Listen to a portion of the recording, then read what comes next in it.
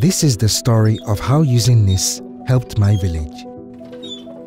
Here is my village.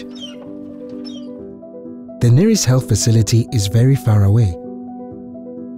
So when people in my community get sick, the doctors won't know about it unless it gets very bad and spreads to a lot of people.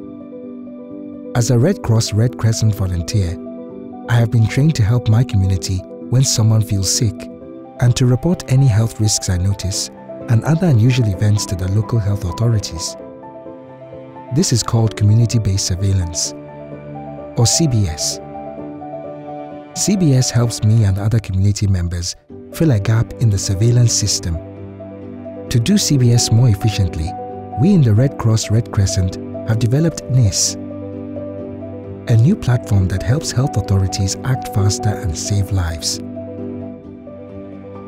As a CBS volunteer, when I hear or see something unusual in my village, Nyss allows me to report it right away, using a simple mobile phone. I just send a short-coded SMS, and then I receive immediate feedback. Nyss automatically analyzes all reports sent in by volunteers like me, from my community and others nearby.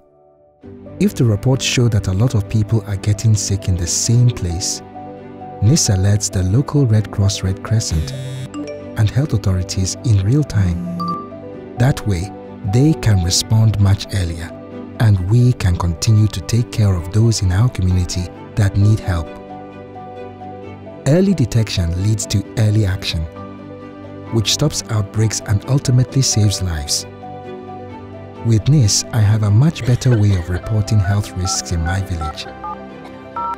The authorities can act faster and with greater knowledge than before, and we can all help to save lives in our communities and beyond.